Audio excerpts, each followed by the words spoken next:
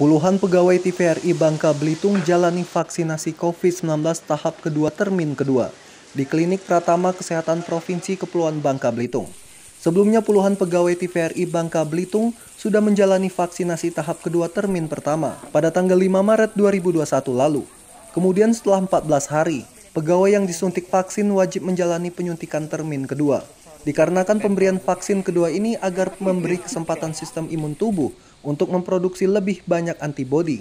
Iwan Darussalam, selaku Kepala Urusan Umum dan Keuangan Tvri Bangka Belitung mengatakan, vaksinasi COVID-19 ini memang sangat penting dilakukan bagi pegawai Tvri. Pasalnya, dengan aktivitas yang tinggi, pegawai Tvri berkemungkinan untuk terpapar COVID-19.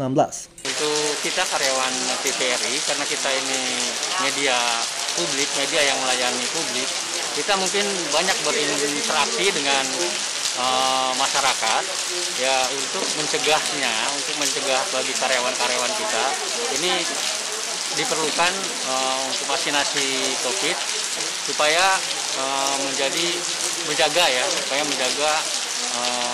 kekebalan di tubuh kita ini. Iwan juga berharap dengan vaksinasi COVID-19 ini, pegawai Tvri Bangka Belitung dapat memiliki imun tubuh yang kuat sehingga tidak mudah untuk terpapar COVID-19 agar dapat melaksanakan tugas pelayanan publik dengan lebih baik. Dari Kota Pangkal Pinang, Rizaldo, Tvri Bangka Belitung melaporkan.